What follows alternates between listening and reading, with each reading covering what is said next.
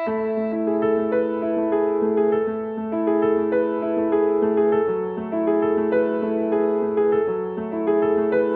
in your school you teach both freediving, you teach yoga, and you teach yoga for freediving. So of these two disciplines, there are some common ground, there are some differences, but how do you see that these two are complementary for each other? I think the main way is that the way that it brings the mind up.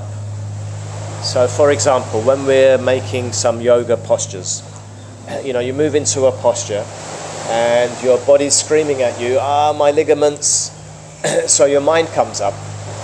If you can just relax and just try to witness that feeling, you can just relax the muscles, you can relax the ligaments or whatever the thing is giving you pain, and you can try and work something out in between like and dislike. Yeah, just see it for what it is, basically. So yoga brings the mind up. The idea is supposed to do that. But it takes time, a lot of time for people to notice that. Freediving also brings the mind up, but I like to tell students, it's like a slap in the face. When you freedive, actually everybody's got the capacity to freedive to 20 meters. I really believe that. But most people, when they go down, after 2 or 3 meters, they have to go up to the surface because their mind comes up. Yeah, their mind puts a block in there and says, I can't do that. That's not for me, or I need to go up, or they panic. Yeah, something comes up there and they have to go up to the surface. If you can just take a hold of your mind in that stage, we call that the flight or fight syndrome. So when that comes up, we either fly or we stay and fight. Now you can do either one, it doesn't matter, but as long as you do that consciously. So what we're trying to do is we're trying to develop your conscious awareness in freediving as well as yoga.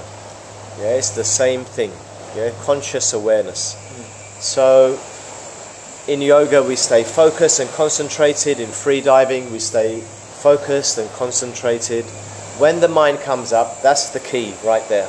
When the mind comes up, especially in freediving, what do I do? Do I panic and go to the surface, or do I stay calm and just witness what is coming up?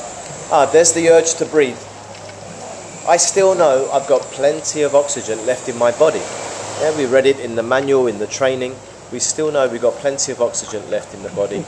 I'm going to go up nice and easy. No panic, just nice and relaxed. I start to go up and I end up on the surface. So for me, that is the main thing.